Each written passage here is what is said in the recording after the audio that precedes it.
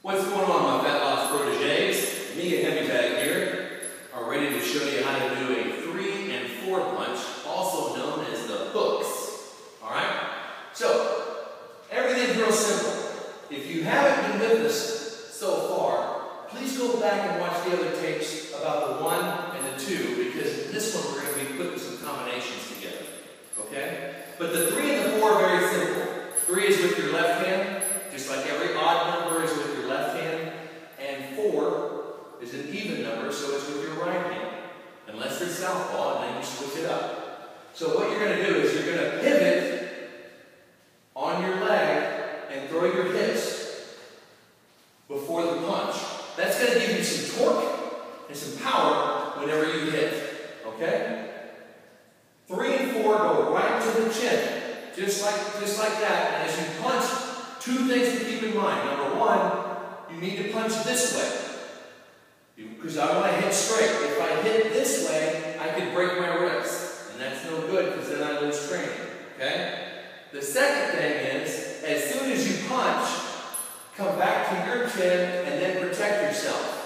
Punch, come back to your chin, protect yourself. Every time. So let's get started. I'm going to show you a 4 first. Here's the 4. Okay? You see that it has a lot of power. Right? Here's the 4 again. Okay? Hear that pop, you know you're doing it right. Here's the 3. Okay? Now I'm going to go 3 and then 4. Okay? And I'm pivoting on each one. Okay? Right here at the face. So, now when you start putting your combinations together, you're going to throw things in, like 1, 2, 3, 4. This is how it's done. Right back to protecting your face.